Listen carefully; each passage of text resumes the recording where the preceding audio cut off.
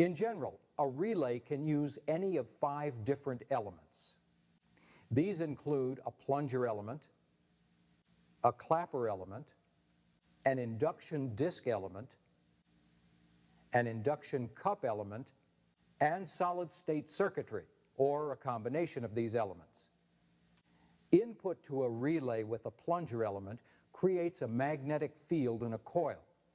When the input changes beyond a predetermined value, the magnetic field attracts a plunger into the coil to close the relay's contacts. With a clapper element, input to the relay creates a magnetic field at one end of an electromagnet.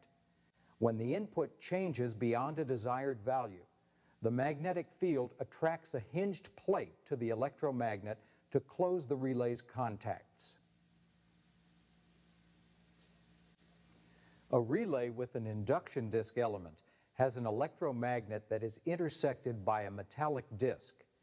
Input to the relay creates a magnetic field in the electromagnet that cuts through the disc, producing a torque on the disc. The torque is opposed by the tension of a restraining spring.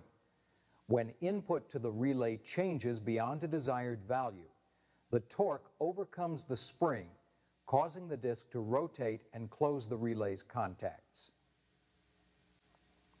Some parts of an induction cup element are difficult to see.